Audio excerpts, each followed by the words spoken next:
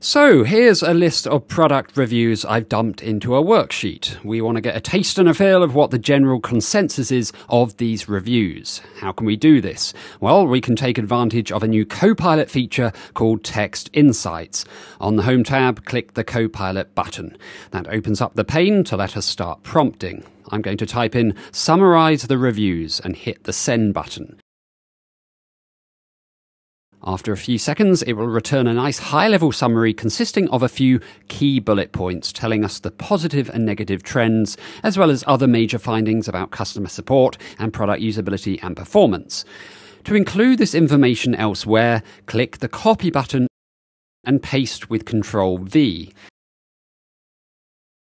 If you want to classify the sentiment of each review as positive, neutral, or negative, you can add a column for this. Input the following instruction, and it'll generate a rather long-winded formula. There's also an explanation, as well as an insert column button. Hover over this to get a preview of the results in column C, and click it to insert them. It's worth noting these formulas work first by checking for a single instance of one of the positive words. If found, it's classified as positive.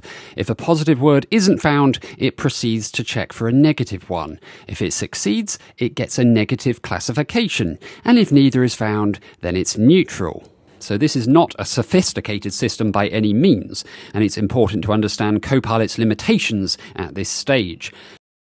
Nevertheless, one final thing we can do is ask it to show me insights. This will return a chart and some text to identify there are 32 positive reviews, 14 negative, and 3 neutral. It's still early days, and there are plenty of things that can certainly be improved. But you can already see the nascent potential that Copilot has for text analysis without depending on Python. Tweaks and additions are coming thick and fast, so it'll be interesting to see how things develop in the coming time.